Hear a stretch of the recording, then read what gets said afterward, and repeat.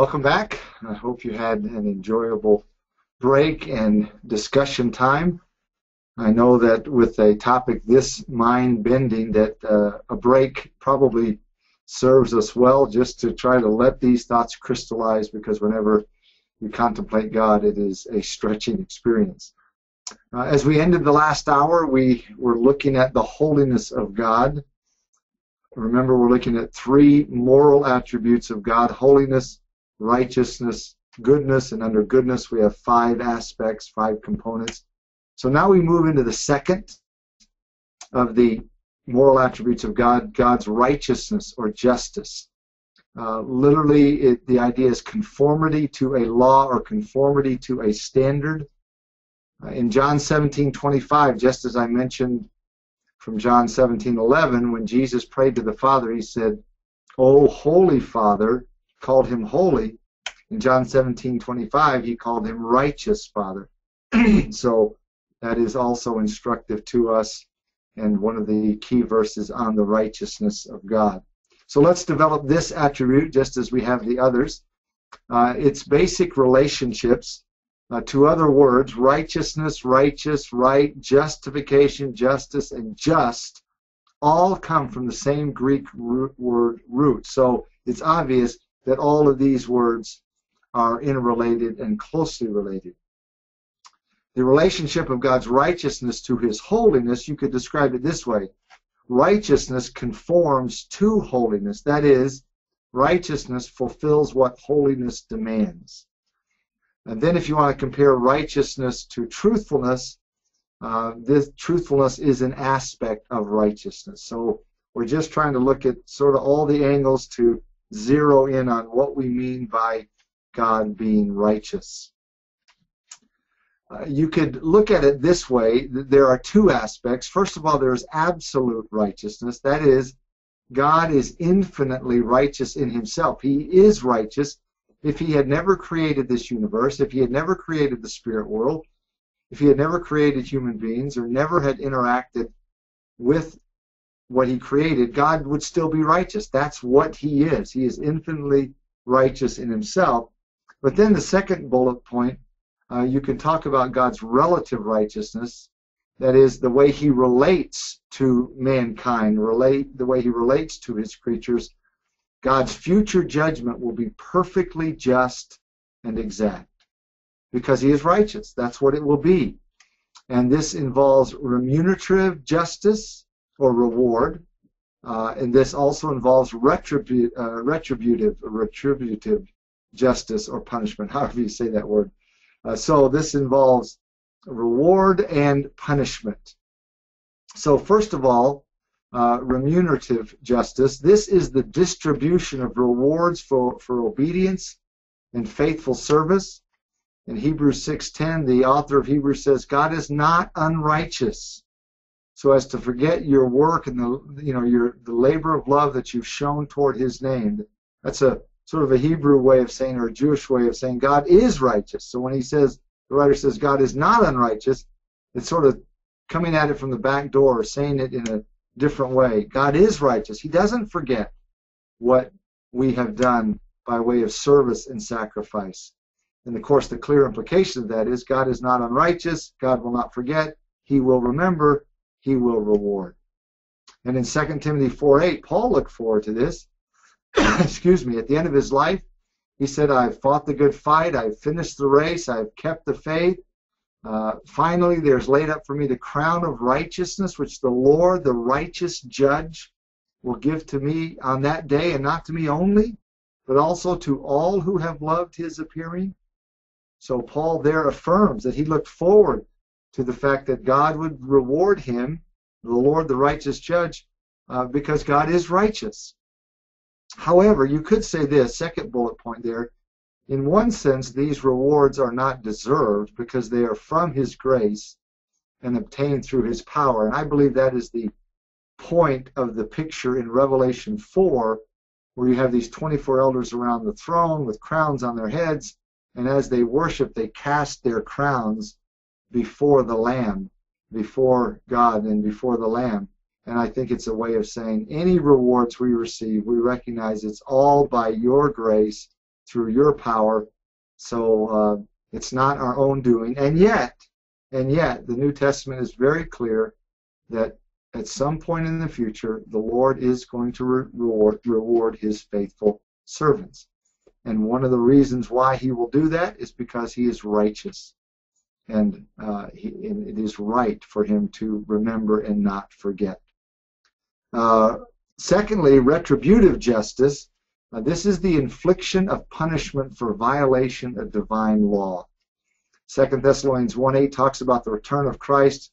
He's coming in flaming fire, taking vengeance on those who do not know God, those who do not obey the gospel of our Lord Jesus Christ. This is totally, fully deserved. In fact, I used to have a theology professor who said everything outside of the lake of fire is grace.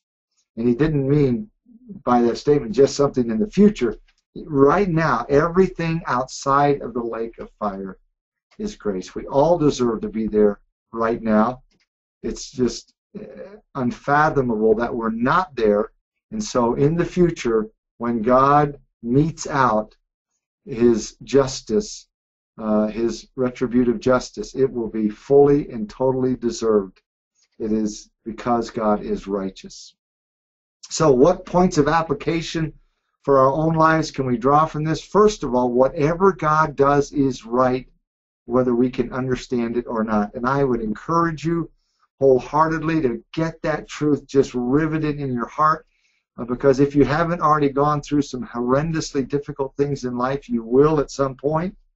And if you don't have fixed in your heart an assurance that God is righteous, he doesn't make mistakes, he cannot make mistakes, whatever he does is right. If you don't have that truth fixed in your heart, you're going to find yourself wavering when adversity hits. So get that truth in your heart. Secondly, a second point of application, God must punish sinners. Holiness has been offended. Righteousness demands punishment. God must punish unrepentant sinners. And then thirdly, we can reinforce this truth in our minds by addressing God as righteous Father. And we're right back to where we started on this point, John 17:25.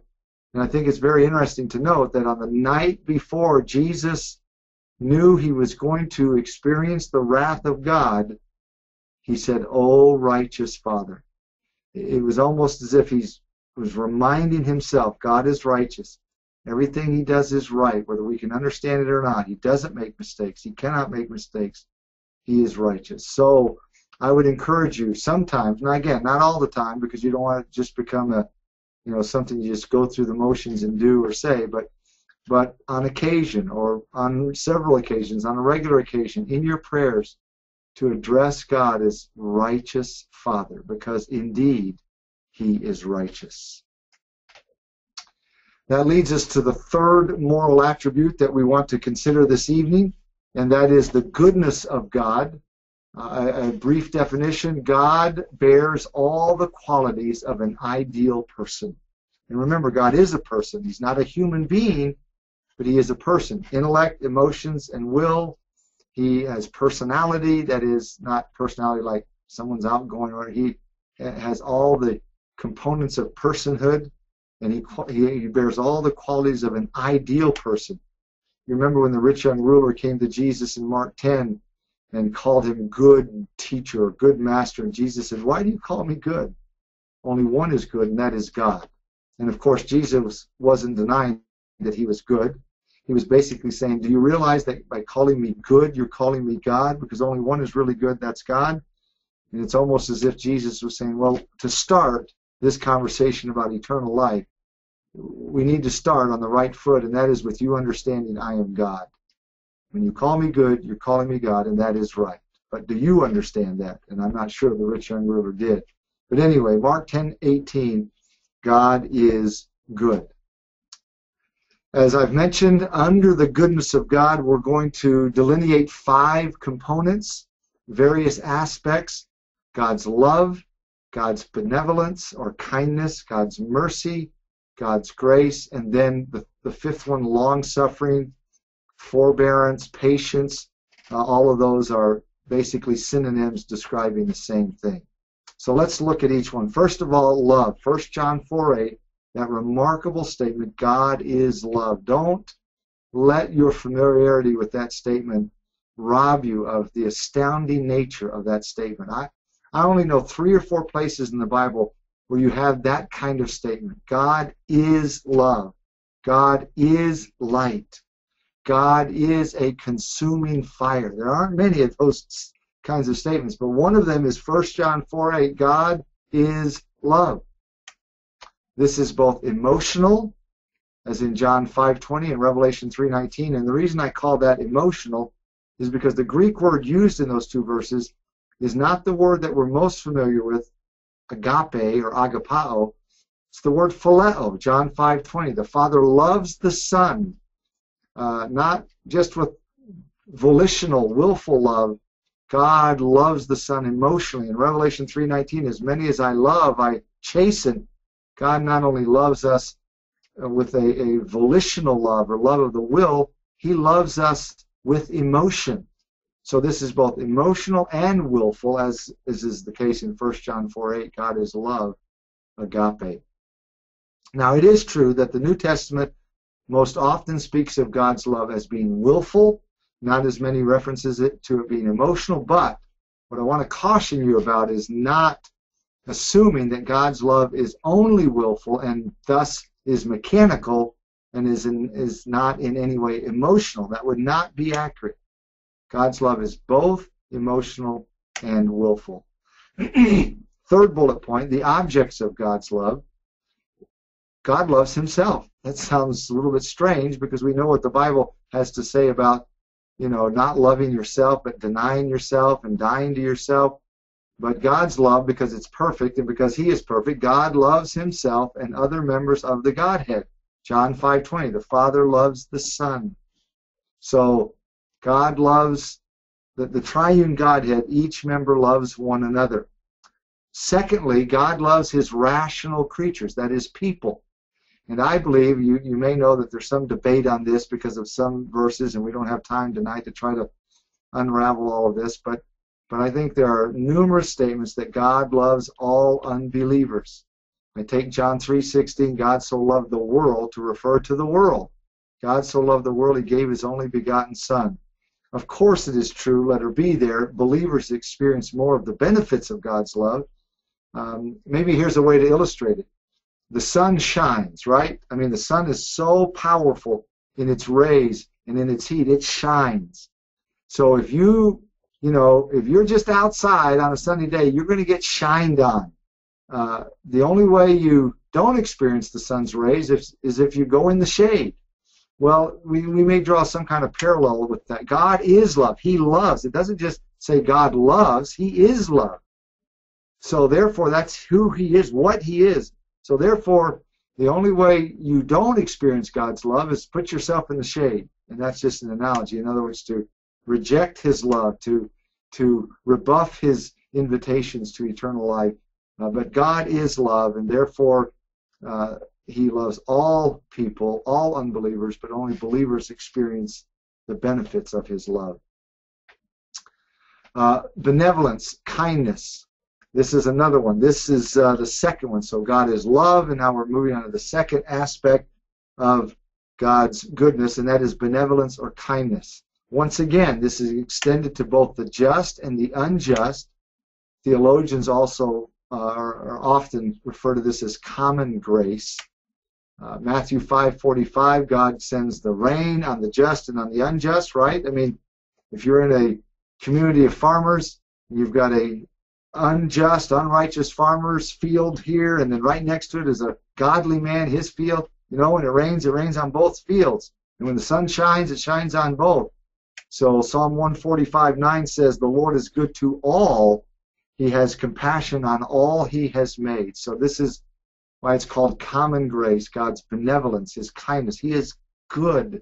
He is benevolent. He is kind. But of course, again, second bullet point, only true believers can fully appreciate this. This is why the psalmist said in Psalm 103, bless the Lord, O my soul, and all that's within me. Bless His holy name. Bless the Lord, O my soul. And do not forget His benefits. Don't forget them. Unbelievers just sort of presume upon them and just take them for granted. As believers, we should not. We should be very conscious, aware of God's goodness, His kindness, His benevolence, the good gifts that He gives us in life. Third aspect of the goodness of God is His mercy. A couple of the key verses, Ephesians 2:4, which says, but God, the Ephesians 2 begins talking about us being dead in trespasses and sins, walking according to the course of this world, the prince of the power of the air. But then verse 4 says, but God, who is rich in mercy, because of His great love with which He loved us. So God is rich in mercy, that verse says. 2 Corinthians 1:3 says, blessed be the God and Father of our Lord Jesus Christ, the Father of mercies and God of all comfort. So God is a God of mercy. So what does this mean? Well, the explanation, this is goodness shown to those in misery and distress. It is pity in action, which relieves the affliction and suffering caused by sin. God could just never step in, never show any pity, never relieve affliction, just say, hey, it's deserved because we're sinners, and that's true. Any distressful, difficult, hurtful thing that could happen to us, we deserve, but God is a God of mercy. So the exercise of God's mercy, well, please understand, so that we don't cheapen His mercy, this is optional with God, as He was not bound to extend it. If you say God is obligated to extend mercy, now you have just created a contradiction, because it's no longer mercy. It's something God is obligated to show, but He's not obligated to show, but He purposed to do so in His plan. In Romans 9:15 says that very clearly. God says, I'll have mercy upon whom I'll have mercy. In other words, I'm not obligated to show mercy. The very fact that God does shows us again the immensity of His love, His goodness, etc. And of course, second bullet point there, man is saved according to mercy, Titus 3:5, not by works of righteousness which we have done, but according to His mercy He saved us. And then thirdly, it is extended in accordance with God's justice, since His mercy can't overrule His justice. That is, when it comes to the future judgment, God cannot say, well, I'm a God of mercy, and therefore, even though you never repented, even though you rejected my Son Jesus Christ, I'll just have mercy on you and let you into heaven. That God cannot do that. His mercy can't overrule His justice. Then, the next aspect of God's goodness that we want to talk about is His grace. This is the bestowal of goodness to one who has no claim to it. It is unmerited goodness. Grace takes various forms according to Scripture. One form, the ultimate form maybe you would say, is the Lord Jesus Christ Himself. Titus 2:11 says, the grace of God that brings salvation has appeared to all men, teaching us that denying ungodliness and worldly lust, we should live soberly, righteously, godly in this present age. So the grace of God has appeared. Jesus Christ is the grace of God incarnate. But it also takes another form, letter B, a strength or endurance. You remember when Paul said, oh Lord, I have this thorn in my flesh. Maybe a better translation of that Greek word would be stake, not S-T-E-A-K, but S-T-A-K-E, a stake, a huge impaling stake. I have this stake in my flesh. Oh Lord, won't you remove it? And you remember the Lord's response, no, I won't remove it, but I will increase grace, Paul. I'll grant you the strength to endure. I will grant you endurance. So that is another form of God's grace, endurance. And then what you might call, for lack of a better term, specialties. Hebrews 4:16 says, let us come boldly to the throne of grace that we may find grace in our time of need. So whatever that happens to be, God knows. But when we are in need, to go to the Lord, who's the God of all grace, and God is a gracious God to provide what we really need. Now, what is the relationship of grace to mercy? Because they're almost synonyms. In fact, a lot of times we use them synonymously, and that's okay, but there probably is some slight distinction, so let's delineate that. Grace views man as guilty. Mercy views man as miserable. So grace gives man what he does not deserve, because we're guilty. We don't deserve anything, but grace gives us what we do deserve.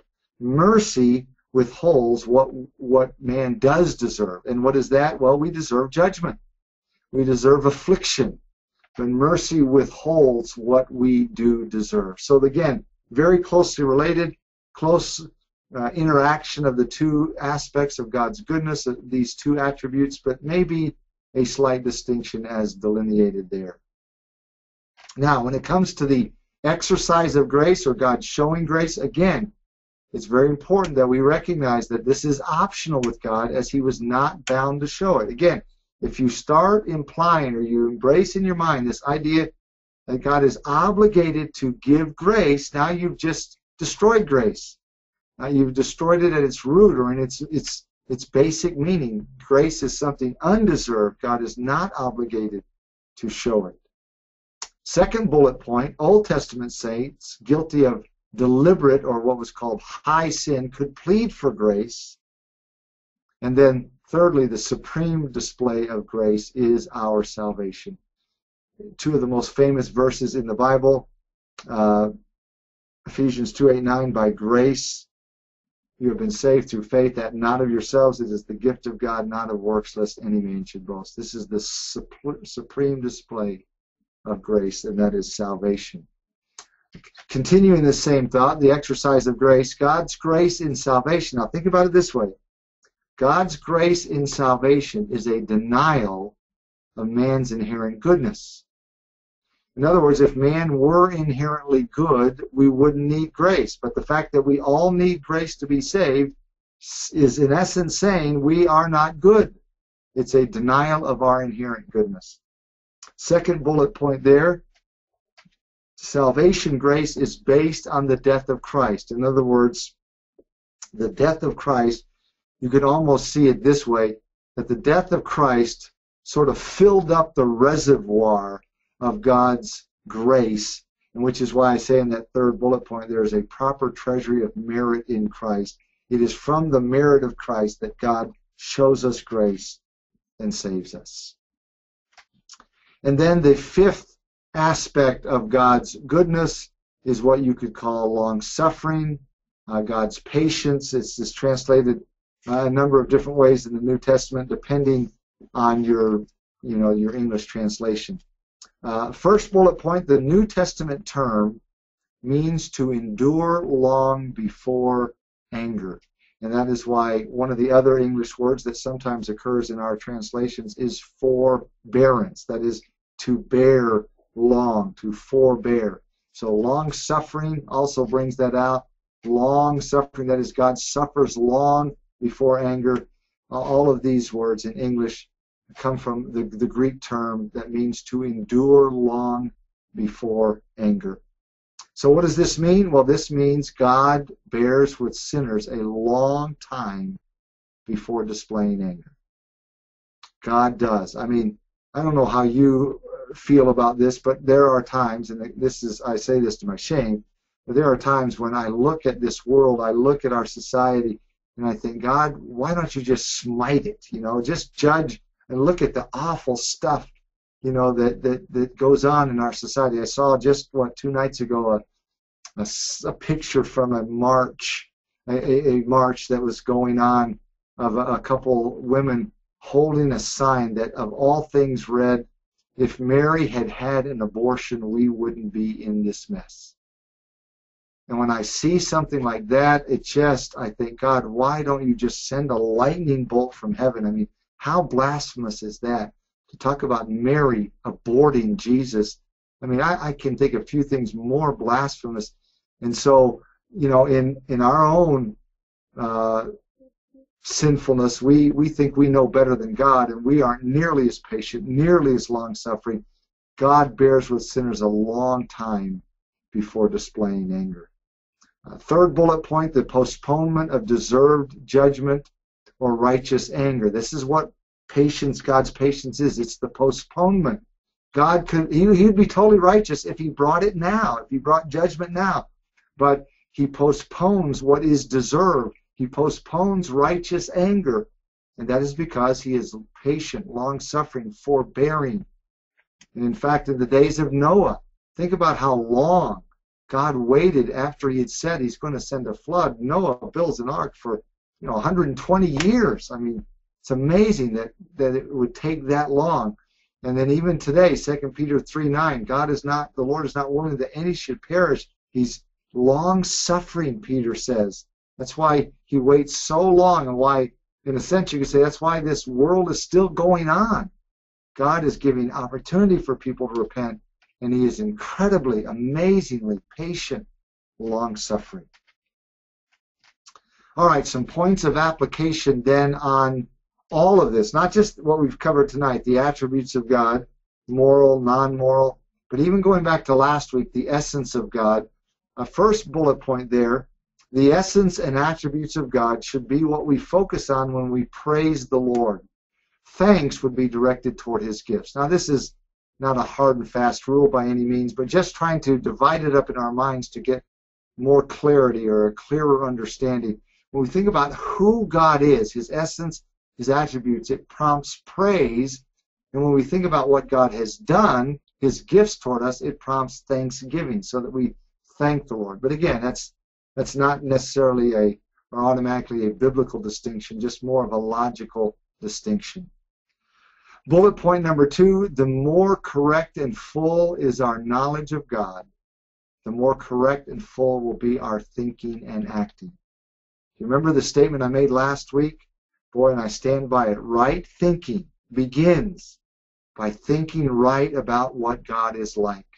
If you have skewed views of God in your mind, if you have an inaccurate view of God in your mind, I don't mean incomplete, because all of us have an incomplete view of God. There's no way we could have a totally complete view of God. He's beyond us. But if you have skewed views of God, warped views of God, it will impact you. And it will come out in your life and in my life. So the more correct and full is our knowledge of God, the more correct and full will be our thinking and acting. I've seen this countless times through the years as a pastor working with people. They come in for counseling and they're having all sorts of struggles, and many times at the root is a skewed view of God, and the impact of that, the sort of the domino effect, is often very sad and tragic. So third bullet point, we should make knowing more about the person of God one of our primary goals in life. Remember what Jesus said in John 17:3. This is life eternal, that they may know you. The Greek word gnosko, experiential know you, and it's a present tense, so ongoing.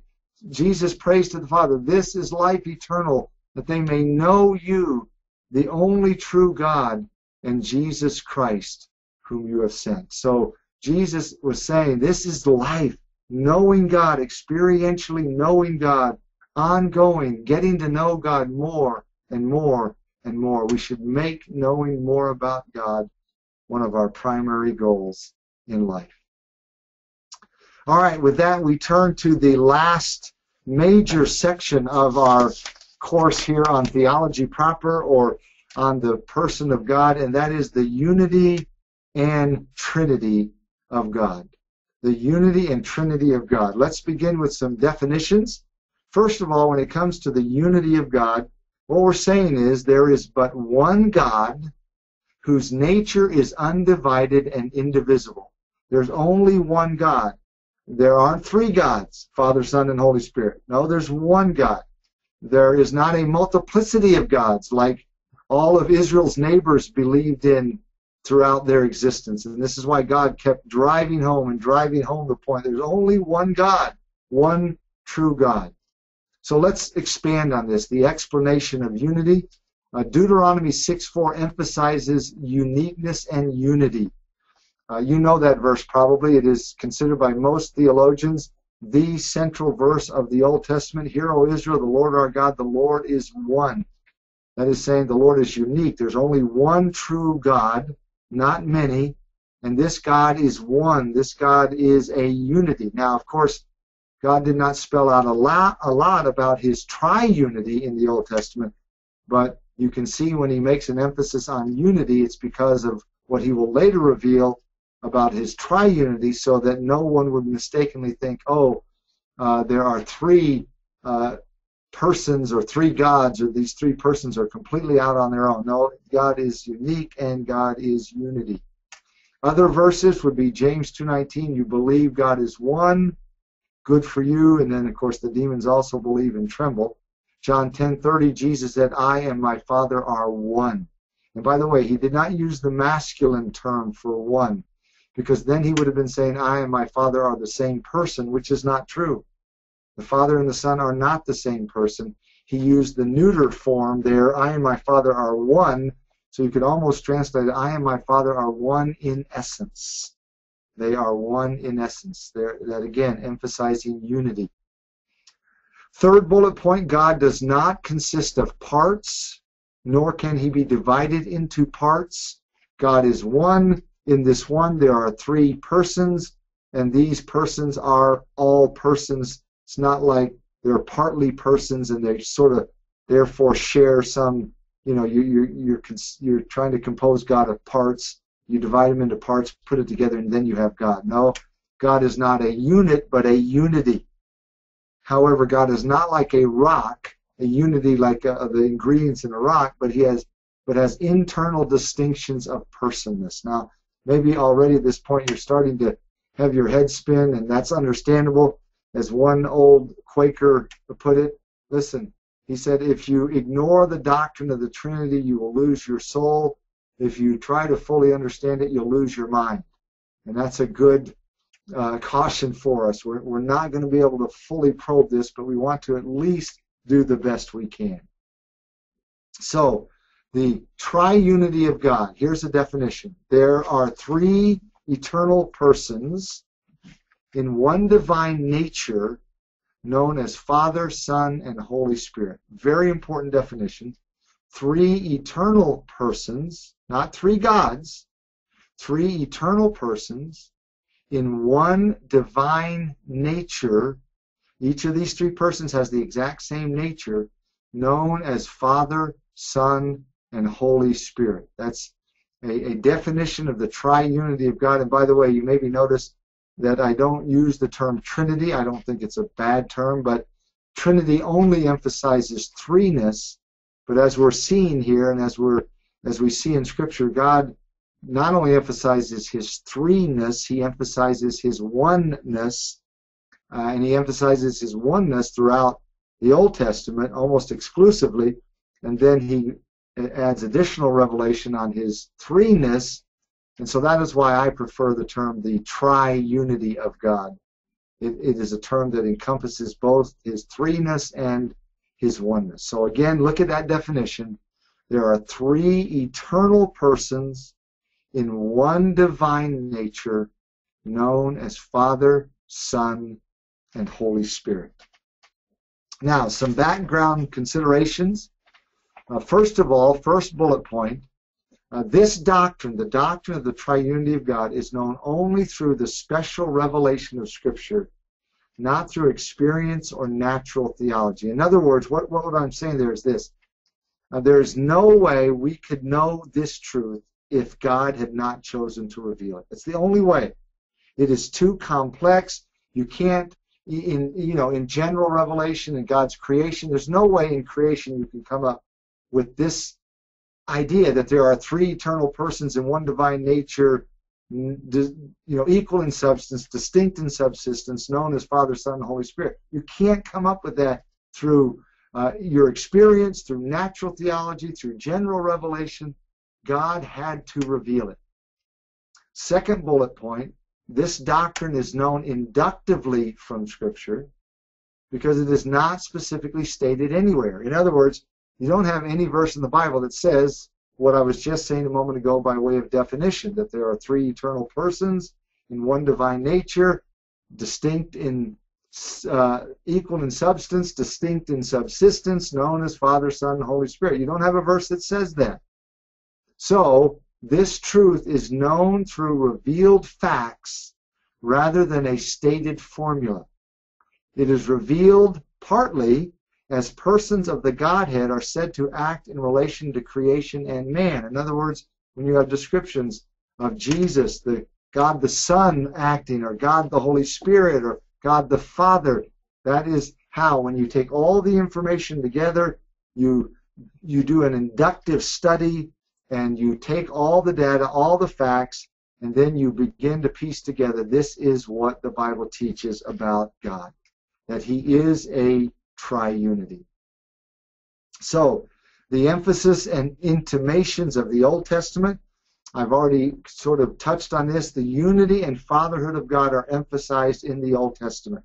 His triunity is not. Now, there are hints, but the reason, I think we can safely assume or safely state that the reason why God did not reveal His threeness in the Old Testament is because His people were living in the midst of polytheistic societies. There were so many gods, the God of rain, the God of sun, the God of fertility, the God of the crops. And so, had God revealed to His people Israel that He was three, it is almost certain that they would have concluded there are three gods. They would say, oh, there aren't multiple gods like all the pagans around us believe, dozens of gods or hundreds of gods. There are three. No, there aren't three. There aren't three gods. There is one God. And that's why that, as I said, most Hebrew scholars believe that the number one theological emphasis of the Old Testament, of Hebrew Scripture, is that there is one true God. Yahweh, the God of Israel, is the one true God. And again, now, there are hints that this one true God consists of three persons, but it is certainly not spelled out. So, bullet point number 2, how far the Old Testament takes us on the doctrine of the Trinity, or the triunity of God. How far does it take us? Well, number 1, there is intimation of plurality in the Godhead. Genesis 1:26, let us make man in our, plural, own image. Genesis 11:7, about the Tower of Babel, let us go down. Let us, plural, go down. Even as I mentioned last week, the very first verse of the Bible, in the beginning, God, Elohim, that's a plural noun. Bereshit bara Elohim, third word of the Hebrew Bible, is a plural noun referring to God. In the beginning, God, plural. So there are clearly intimations of plurality in the Godhead.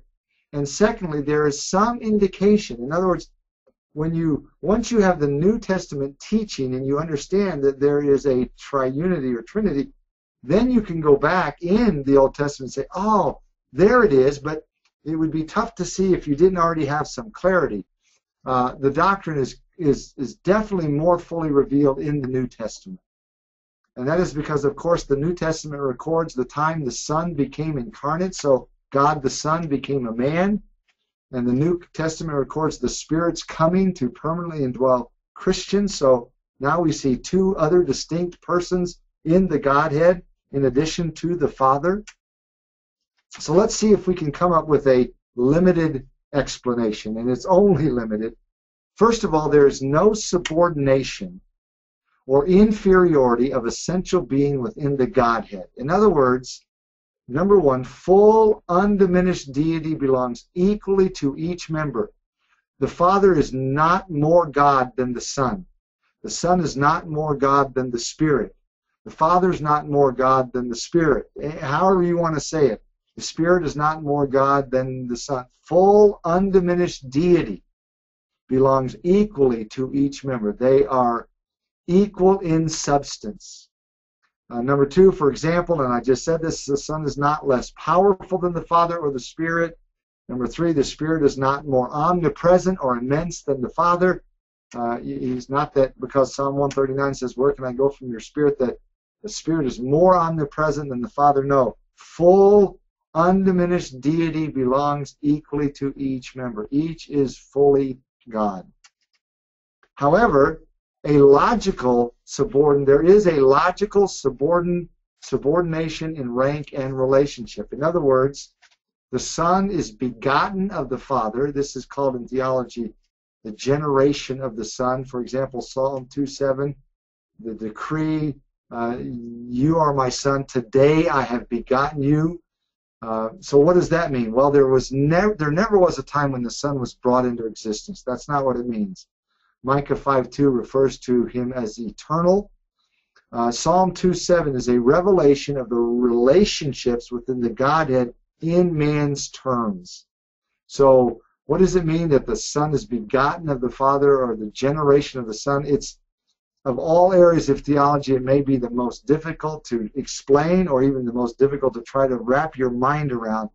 The Scripture teaches it. It doesn't mean that there is an inferiority in person, but there is this logical subordination in rank and relationship. That's not only between the Son and the Father, but the second bullet point, the Spirit proceeds from the Father and the Son.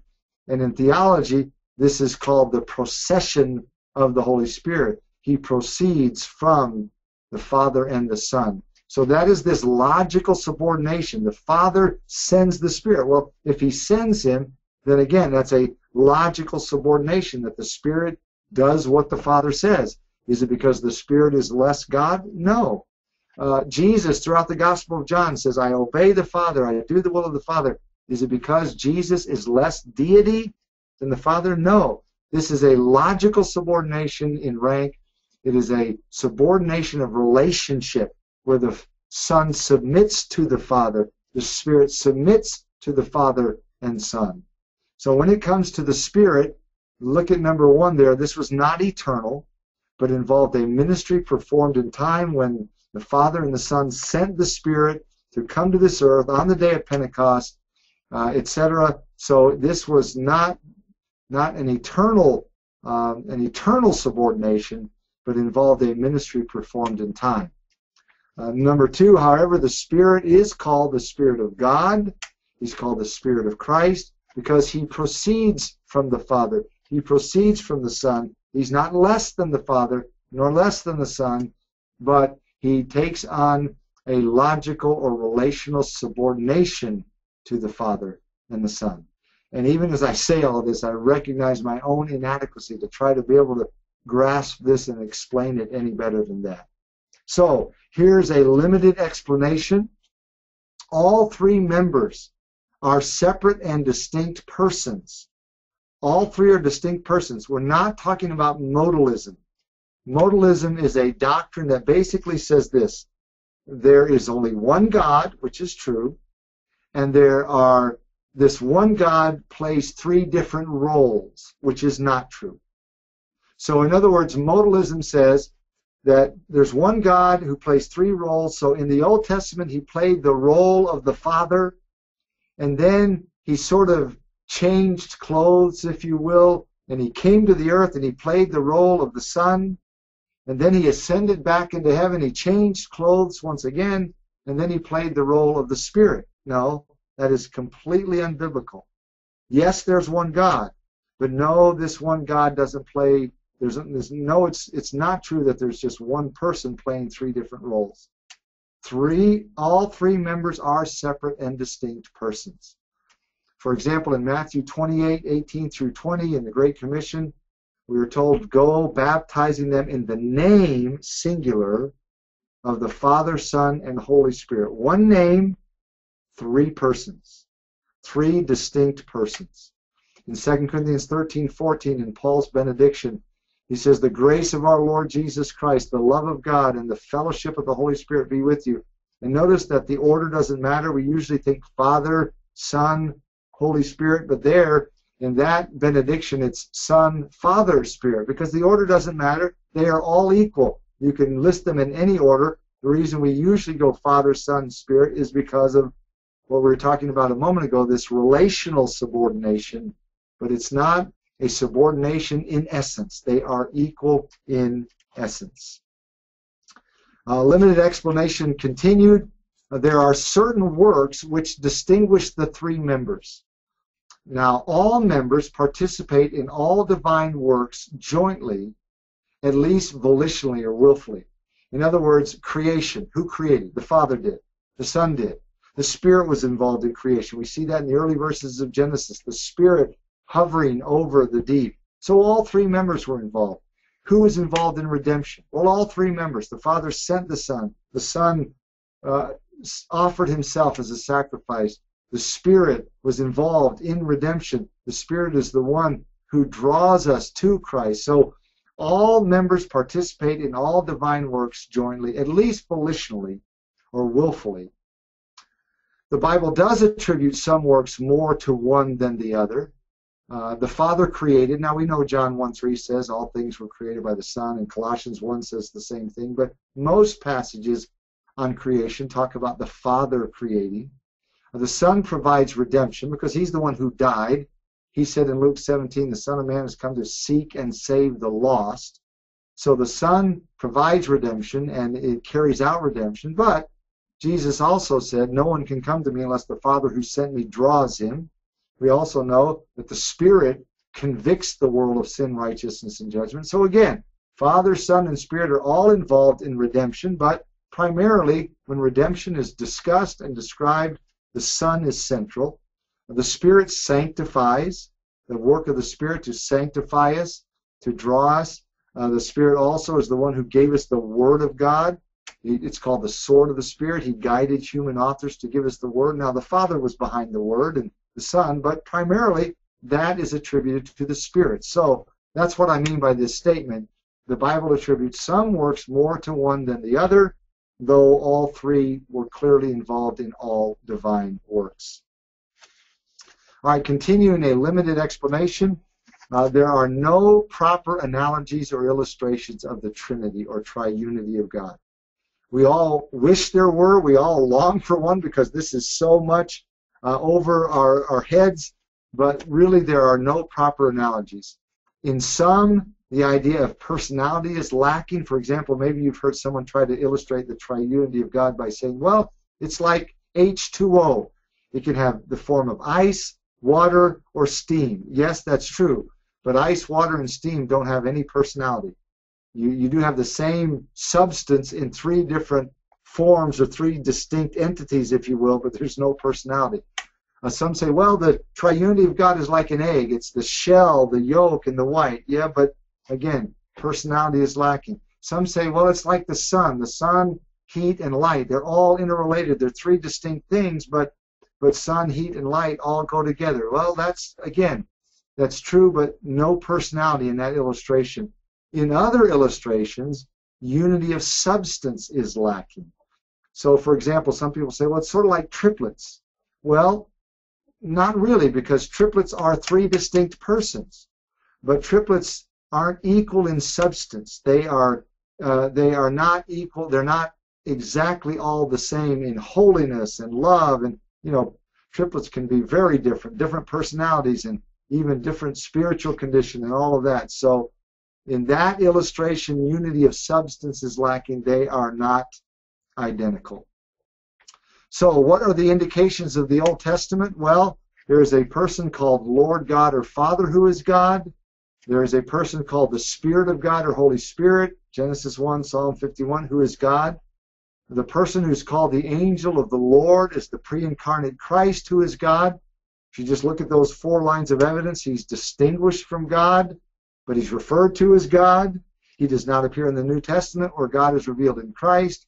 Neither the Father nor the Spirit are ever seen. The Son is. So, the angel of Yahweh, not an angel, definite article the angel of, in all caps, the angel of Yahweh is the pre-incarnate Christ. So you do have 3 distinct persons in the Old Testament. But again, as I said, if you didn't have the New Testament to give you more information, you probably wouldn't recognize it. So we close with this slide, and that is, what is the teaching of the New Testament? Well, the key verses, Matthew 3, where Jesus was baptized, the Son is baptized, the Father speaks from heaven, the Spirit descends like a dove. We've already talked about Matthew 28:19, one name, 3 persons, 2 Corinthians 13:14. Those are key verses. So the Father is recognized as God. 1 Corinthians 8:6 says, for us there is one God, the Father, of whom are all things, and we for him. The Father is recognized as God. The Son is recognized as God. John 1:1, in the beginning was the Word was with God, the Word was God. John 20:28, Thomas said, my Lord and my God, when he looked into the face of Jesus. The Father is recognized as God. The Son is recognized as God. John 10:30, I and my Father are one. And the Spirit is recognized as God. In Acts 5, Peter says to Ananias, you've lied to the Holy Spirit. And in the very next verse, you've lied to God. So that tells us the Holy Spirit is God. When you lie to the Holy Spirit, you're lying to God because the Holy Spirit is God. So the New Testament explicitly tells us, not in these exact words, but there are three eternal persons in one divine nature, equal in substance, distinct in subsistence, known as Father, Son, and Holy Spirit. And that is our great God. Thank you for your time.